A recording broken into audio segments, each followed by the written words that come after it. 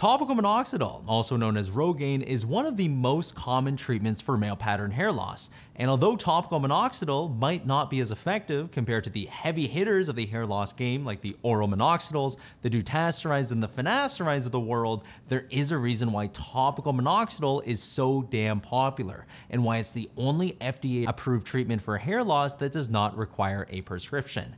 And that is because topical minoxidil is not only effective, but it's got a superb safety profile that the other drugs just can't compete with. So in this video, we'll be breaking down everything you should know about topical minoxidil, including its history, how it works, how effective it is, common side effects, and why topical minoxidil might work for some people, but not others. And for those of you who don't know who I am, my name's Isaac, Doctor of Pharmacy, and this channel is here to bring you the most factual, no-nonsense drug information on the internet. So without further ado, let's get right into it. Minoxidil was originally developed as an oral tablet for treating severe high blood pressure, but during treatment, doctors noticed that patients experienced hair growth as a side effect. However, due to the rare but deadly heart-related side effects seen with oral minoxidil, drug developers created a safer topical version that could be applied to the scalp to promote hair growth, but which didn't enter the bloodstream and cause those nasty heart-related side effects. This was a revelation in the hair loss world as topical minoxidil became the first FDA-approved hair loss treatment that actually worked. But how exactly does minoxidil work? And just like a lot of other drugs, we don't know exactly how minoxidil works, but we do know a few key things. Firstly, we know that minoxidil is a prodrug, which means that minoxidil itself is not active, but it's converted to the active version, minoxidil sulphate, by the sulfotransferase enzyme. And unfortunately, different people have different amounts of this enzyme, leading to minoxidil responders who have this enzyme and are able to effectively create the active version of minoxidil and do get a response from topical minoxidil, and minoxidil non-responders who do not have this enzyme and therefore do not see any benefits from topical minoxidil. And these two populations are split down the middle about 50-50. In order to know if you are a minoxidil responder, there are experiments you can do. However, these do require specialized research equipment, and for most people, the only way to know is to give it a trial. The results from topical minoxidil typically start at 4 months and peak at 12 months, so 4 to 12 months would be a reasonable time frame to see whether or not you are a responder to topical minoxidil. Now, when it comes to the mechanism of action of topical minoxidil, we also know that minoxidil sulfate is a vasodilator, which works by opening up blood vessels and may increase blood flow to the hair follicle. And we also know that minoxidil sulfate lengthens the anagen growth phase of the hair cycle while shortening the telogen resting phase. This leads to hair shedding at the start of treatment, as hairs in the telogen resting phase fall out to make way for hairs to enter into the anagen growth phase. And the initial hair shed typically is temporary, it just lasts a few months, but it can be a disturbing side effect for a lot of people. Now, minoxidil has a few other key proposed mechanisms, but these are very complicated and they are beyond the scope of this video. So now that we've covered how minoxidil works, let's talk about how effective topical minoxidil is for treating hair loss. And just like other FDA-approved drugs, the efficacy of topical minoxidil has been proven in large clinical trials. One big study of these clinical trials, which is known as a meta-analysis, and it is a very high level of evidence, found that when minoxidil was used in androgenic alopecia, which is the type of hair loss that most men and women experience, first of all, the researchers found that minoxidil in all strengths was better than placebo, which means that using any form of minoxidil is better than doing nothing. Researchers also found that minoxidil solution at the 2% strength caused an increase of 8.11 hairs per square centimeter versus placebo. They found that the solution at the 5% strength caused an increase of 14.9% hairs per square centimeter. And they found that minoxidil 2% solution in women caused an increase of 12.41 hairs per square centimeter versus placebo. Other clinical trials have also found that minoxidil 5% solution led to better and faster results compared to minoxidil 2% solution in men. However, they did find that minoxidil 5% solution caused significantly more side effects in women compared to the 2% solution. These side effects included hypertrichosis, which is excessive hair growth, including beard and body hair, as well as headaches and skin irritation. Researchers also found that the 5% foam was equally as effective as the 5% solution, with fewer side effects in men, and in women, researchers found that once daily application of the 5% foam was equally as effective as twice daily application of the 2% solution, with fewer side effects. So now that we know that topical minoxidil is generally effective, let's talk about how long topical minoxidil works for. And first of all, just like all other hair loss drugs, topical minoxidil does need to be used indefinitely to maintain its efficacy.